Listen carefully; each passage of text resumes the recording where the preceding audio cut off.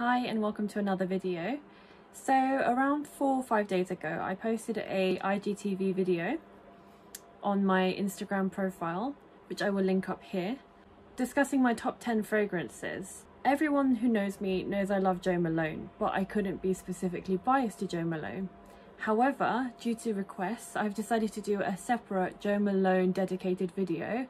What some of you may not know is that when I was starting out as a makeup girl, I was also a fragrance girl as well at one point, and did work for Jo Malone for a temporary period, which meant that I got a little bit of training and got to know more about the brand, which I love so much today. The key facts about Jo Malone: 1, it's owned by Estee Lauder. 2, it was founded by a woman called Jo Malone, who is the founder. However, she subsequently sold her company to Estee Lauder, and that's why it's now called Jo Malone London. 3, their fragrances are colognes. It's supposed to be a unisex brand, so they don't specifically market one of their fragrances towards men or some fragrances towards women like most fragrance brands do. Everything that's available in their collection is non-gender specific. Jo Malone obviously is a London, UK brand. Jo Malone London compares itself to Savile Row, as they say that the fragrances are tailor-made for you specifically. The main reason why? The fragrances are so simple and are very ingredient driven that they are perfect for layering. So often you can layer 2-3 fragrances together and it still works harmoniously without being too cloying or sickly. They call it fragrance combining, and I think altogether there are like 400 combinations, and that could have increased in the last couple of years considering they have brought out more fragrances. I love Jo Malone because it's very light, it's very simple. Whatever their title is, that's what you smell, and that is what is at the heart of its ingredients. I hate sickly fragrances. I like fragrances that give me some energy, that are citrusy, that are fresh, that are lively but not sickly or cloying. As a result of it being on the lighter and fresher side, I do find that the fragrances don't last as long, which is probably the only negative point I would say about Jo Malone, but even then for me that's not a negative in the slightest. They do say that the fragrances last between 4 to 6 hours. However, they normally recommend layering it with body creams and their body oils to ensure the fragrance lasts for longer. Jo Malone also do really nice travel size fragrances, so if you wanted to top up say for the evening after work, then they do have handbag friendly travel sizes which aren't heavy at all. As I explained in my previous fragrance videos, there are 4 main categories of fragrances, or that fragrances fall under, which is oriental, so spicy, woody, floral and fresh. So fresh can include light floral and fruits or citrus. In the Jo Malone world, they have 6 categories, so they've broken it down more specifically into citrus, floral, light floral, spicy, woody and fruity. I can guarantee you there is no one on this earth that does not love Jo Malone. So as I explained in my last IGTV video, there are 3 elements to a perfume: the top note, the heart note and the base note. So the top note is when you first spray the perfume and you get the first hit. That is the top note. That's also what will evaporate the quickest. Often top notes are like citrusy scents or light floral scents. The heart of the fragrance is what is called the personality of the fragrance. So that's the main element that you will smell, or the main ingredient that you will smell during the day, but what really lasts is the base note. That is the lasting note, and that's why often the base notes are heavier, so they would be the woodier scents or the spicier scents. So Jo Malone have so many iconic fragrances, and it was so hard to choose what to talk about, but I wanted to ultimately show you what I actually have in my collection, just to prove I am a genuine Jo Malone fan. I think it's very easy to show you pictures or images. I wanted to show you my own personal collection. So even though this was literally like choosing my favourite child, I think I narrowed my number 1 Jo Malone fragrance down to this beauty, English Pear and Freesia. So as you can see, it's empty. It will need a top up very soon. But this is just such a classic fragrance. This is the kind of fragrance that you could gift somebody and they would be super grateful to wear, because it's such a beautiful mellow fragrance.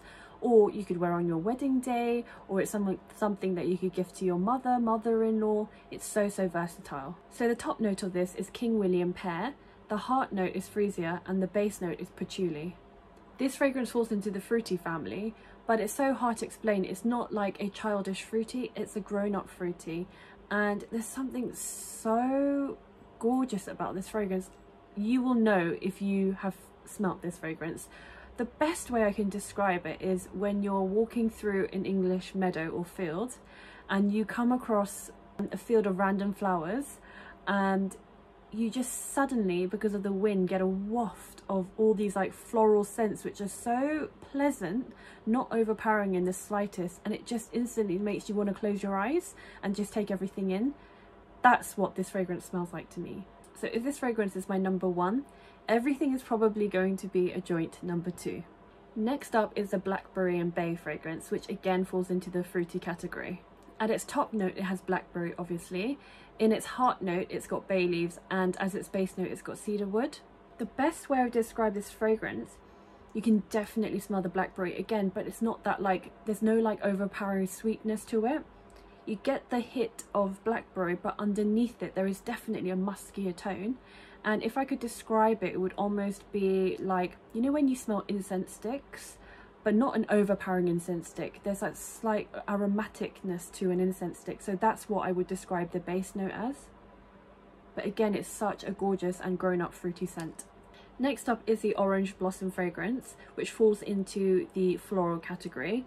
As you can see, again, I've used pretty much all of it up, but I recently purchased a candle in this fragrance, and I absolutely love the smell of oranges and lemons. Unlike the lime, basil and mandarin scent, which is so famous, and that has quite like a tartness to it and a sharpness to it, this one has a little bit more sweetness to it and it's a little bit more mellow.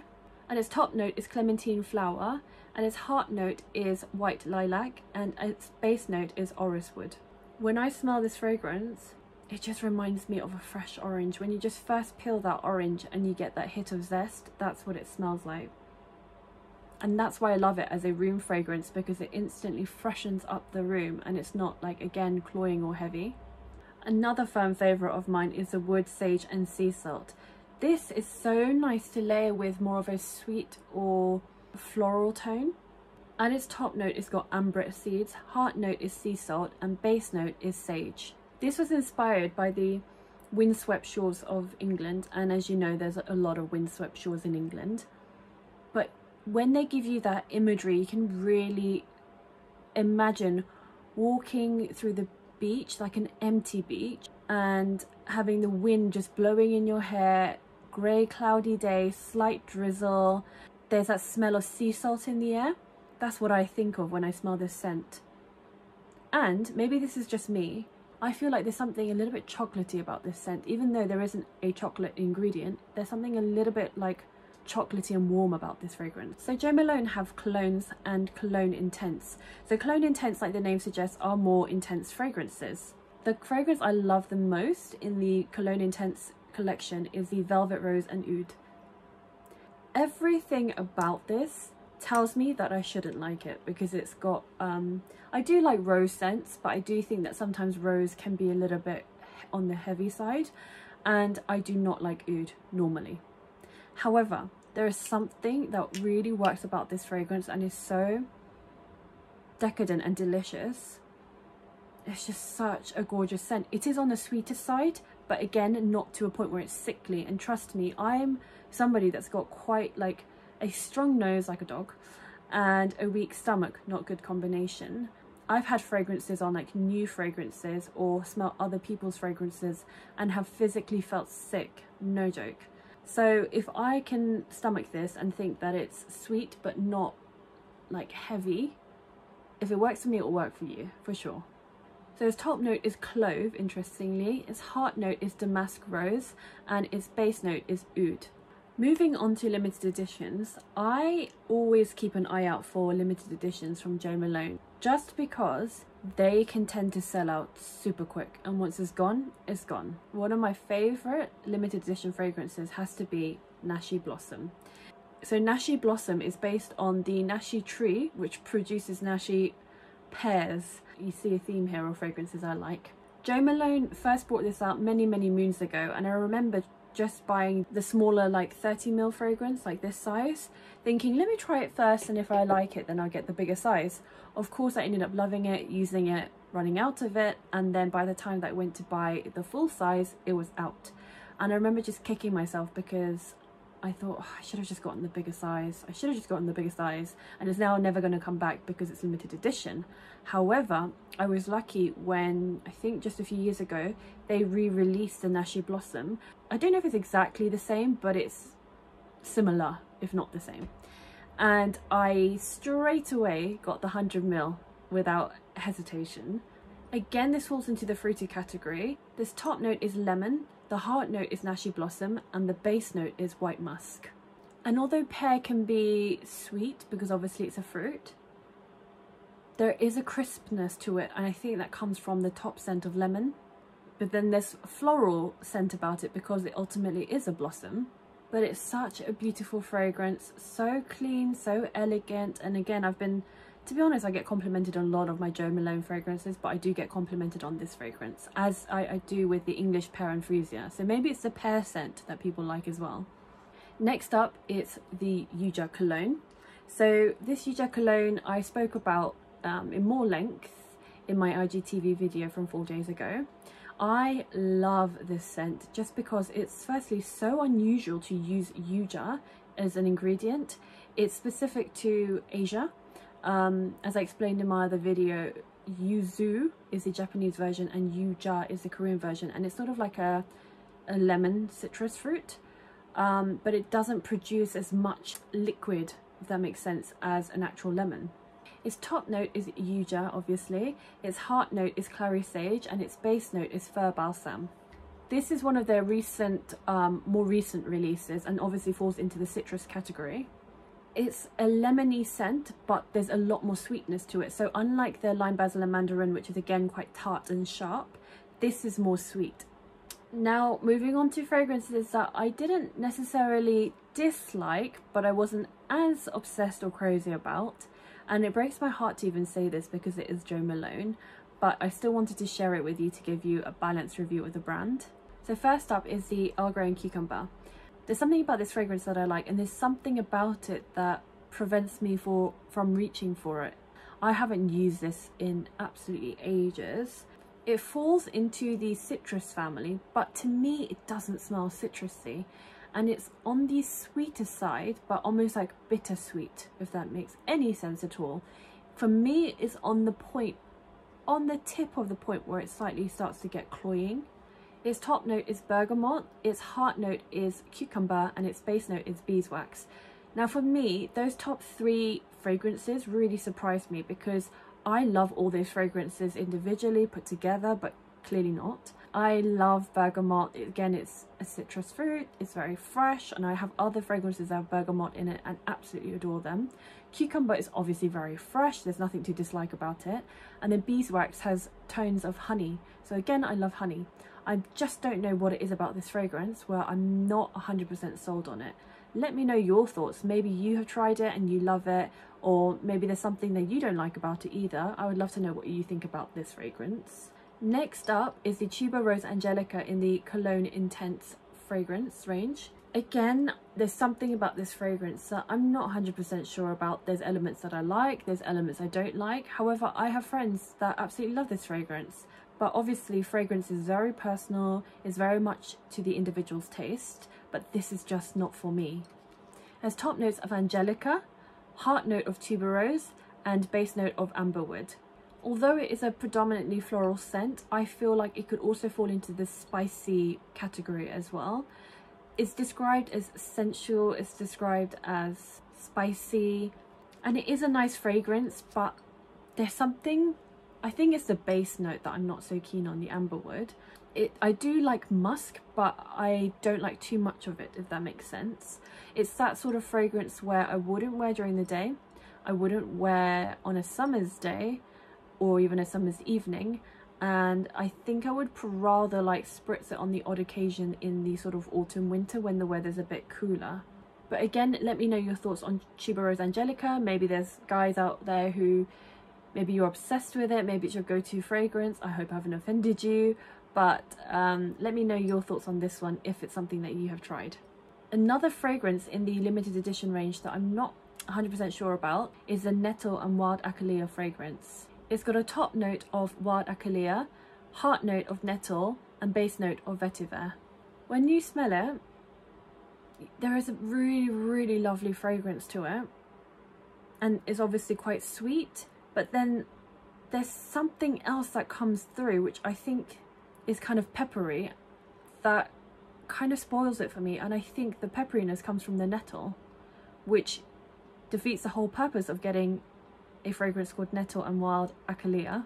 But it's that kind of fragrance where you go, you sniff it and you go, you know, it's like, it smells nice at first, and then this other fragrance peeps through it and you're like, you're not, I don't know, there's something that I'm not 100% sure about. So again, it's a really nice fragrance, but I don't tend to gravitate towards it, unfortunately. Next up, I have two fragrances that were released, I think in 2018, as part of her English Fields collection. I will start with the Green Wheat and Meadowsweet fragrance. Its top note is green wheat, its heart note is grapefruit, and its base note is meadowsweet. I don't know what I was thinking when I bought this fragrance. I was clearly just on a fragrance high and must have just purchased it for the sake of purchasing it. It's just not my kind of fragrance. It's quite sweet, but again, there's something about it. There's a note in there that I can't quite identify, but I'm not so keen on. This fragrance is described as spring, having a zest of grapefruit, which all sounds great and appealing to me, but when I sniff it, I don't know if I necessarily think of spring. It's quite sweet, and secondly, I don't get the grapefruit hit, and I normally love grapefruit in my fragrances, so unfortunately that's another miss for me. And the other fragrance in the English Fields collection is the Honey and Crocus. It's got top notes of honey and crocus, heart note of lavender, and interestingly a base note of almond milk, so it's suitable for lactose intolerant people. I do like this fragrance. I feel like I much prefer it to the Green Wheat and Meadowsweet, but I think what it is I like the honey element to it, and it really does smell of honey, and I think that's what drew me to it in the first instance, but it's a tad too sweet for me. I know I sound really fussy, but it's a tad too sweet for me. I can smell the almond milk. It sounds crazy, but like with the honey, I can smell, it's not like honey in a honey jar. It's almost like a honey cream, or like a creamy honey, if that makes any sense at all. That's what it smells like to me. And it is a nice fragrance and I do enjoy it, but it's definitely not my go-to out of the Jo Malone fragrances. Last but not least, I think it was a couple of years ago when Jo Malone released a special limited edition collection called the Rare Teas collection. So this is a presentation box. Guys, this is how you know I am obsessed with this brand and absolutely bloody ridiculous. So with the lid off, that is all the perfumes in the collection. These are obviously like the miniature sizes, but I kind of wanted all of them in my collection just so that I could have them. I thought in the worst case scenario that I don't use them. I thought they would look really nice on my mantelpiece. Oh, I'm so ashamed to say this. However, if you do like the full fragrance, I don't even know if they still sell it, to be honest, but I remember that the bigger sizes, I think they were like bigger than the 100ml. I think it was somewhere along the lines of 175ml. I think they were going for £240, so it's really expensive. But if you look into how they managed to get the fragrance and the pure, almost like the purification to get that scent as close to the tea leaf as possible, you'll understand why it's so expensive. So I decided to get all 6 fragrances, and this was a limited edition set where I think it cost like £250 in itself. Crazy, I know. But in my defense, one, I think like 100ml bottle from Tom Ford is the same amount, whereas I've got a whole collection. And I think the reason that it was so popular at the time is because no one had done it yet. No one had thought about making tea into a scent, and it was such an unusual idea. It was almost like a niche idea that when it first launched, it was bound to make waves. At the same time, tea isn't so odd that you'd be thinking, oh, I don't want to wear that. And how many times have we had tea, smelt the aroma of the tea and gone, that's really beautiful, or ooh, there's a floral scent to it? I do. I don't know about you. Maybe I'm just very like knobby, but often I smell tea and I'm like, oh, it smells lemony, it smells floral. And those are the notes that you often get naturally in tea, so it only makes sense to make it into fragrances. So without going into loads of detail, this is the Golden Needle tea. I think many of these are probably based on like Oriental teas. This is the Midnight Black tea. This is the Oolong tea. I've definitely tried that tea before. It's just very very Chinese tea. Oolong tea is not as sweet as that, but anyway. Then you've got the Jade Leaf tea. This is the Darjeeling tea, which I'm sure all of you are familiar with. And this is the Silver Needle tea. With the Silver Needle tea, I believe that it's hand-picked at dawn when it's at its peak of freshness. So you can imagine why these are so expensive, not only to drink, but obviously to bottle and put it into a fragrance. Have I ever worn these fragrances, I hear you ask me? No.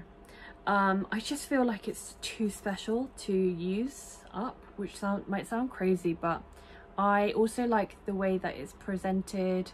I like the idea of having it on my mantelpiece and just using it as decoration. And for me, more than anything, it's more like a collector's item rather than a fragrance, if that makes sense.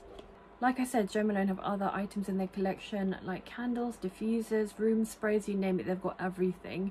And I'm just as much of a fan of their candles as I am their fragrances. I wanted to just quickly give a shout out to other fragrances in the Jo Malone collection that I haven't got on me today, but I have used up in the past, so I thought it was only fair that I mentioned it. So Pomegranate Noir is a very plummy, seductive scent.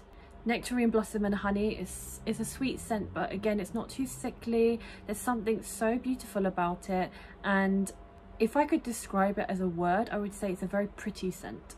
Wild Bluebell is a very delicate floral scent, and I really enjoyed using that when I had it. Peony and Blush Suede is such a popular fragrance. For me, it's on the sweeter side, but I still really enjoy it, and I know it's so popular amongst women. And I have mentioned the Lime Basil and Mandarin before, but as much as I do like it, I think it's more of a masculine scent. I know all the colognes are supposed to be unisex, but let's admit it.